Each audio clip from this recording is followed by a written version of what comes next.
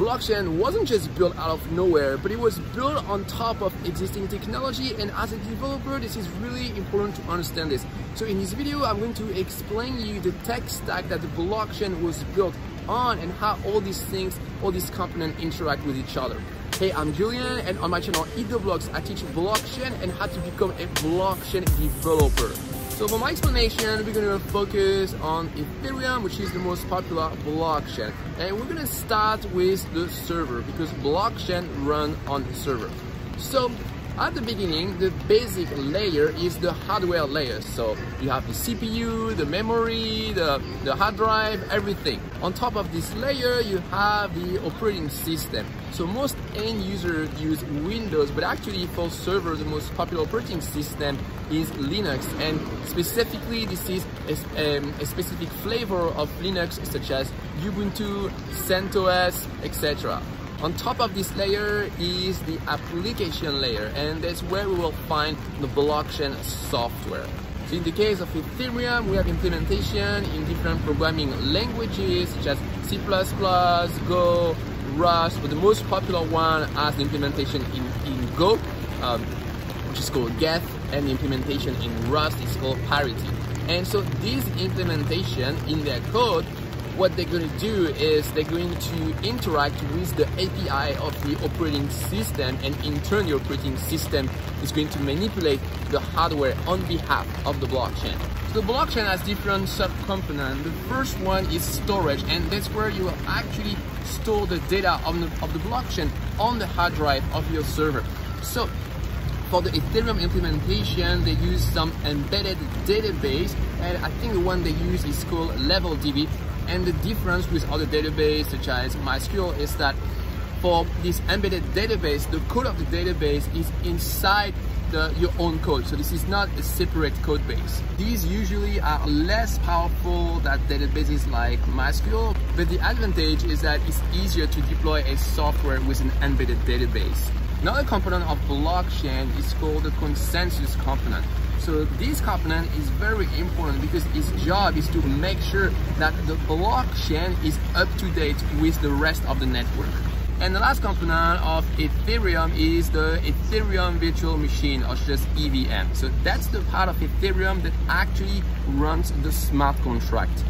Smart contracts are written in Solidity, and many people wrongly assume that the Ethereum Virtual Machine actually understands Solidity code, but that's not the case because Solidity code is compiled into what we call bytecode, and bytecode is a series of elementary instructions called opcode, and these opcodes are the thing that the EVM can actually understand, but the EVM is absolutely unable to understand Solidity. So how all these parts interact with each other? So the Ethereum network is composed of different nodes. A node is basically a server that runs the Ethereum software. So let's say that we have two nodes. When you start your node, it will want to synchronize with the rest of the network. So the code of the consensus layer will connect to another node, and the way it's going to do this is by using an API of the operating system, because the part that allows to connect to other computer is inside the operating system. We call this the network layer.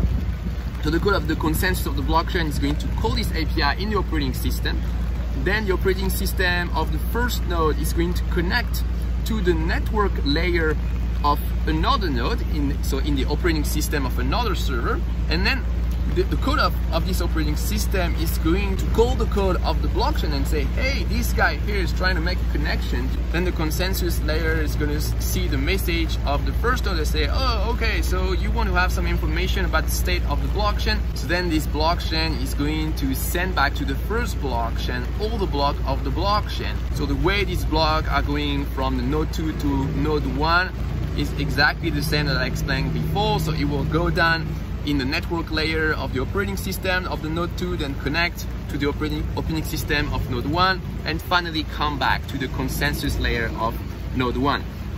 And then the consensus layer of node 1 is going to save these blocks, make them persistent by passing them to the storage component.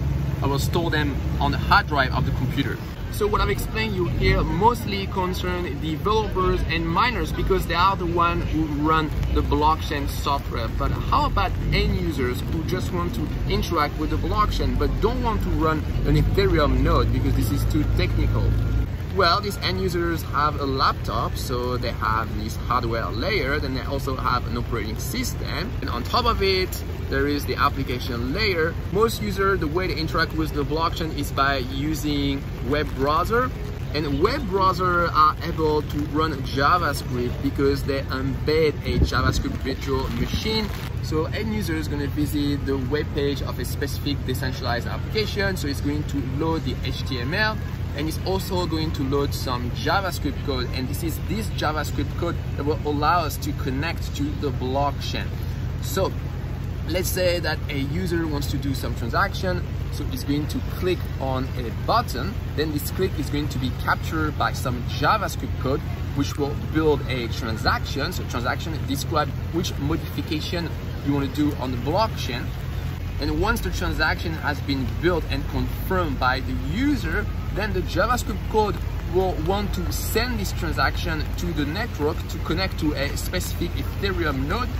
So the way it's going to happen is that the JavaScript code is connected to the code of the web browser, which is usually in C and C++.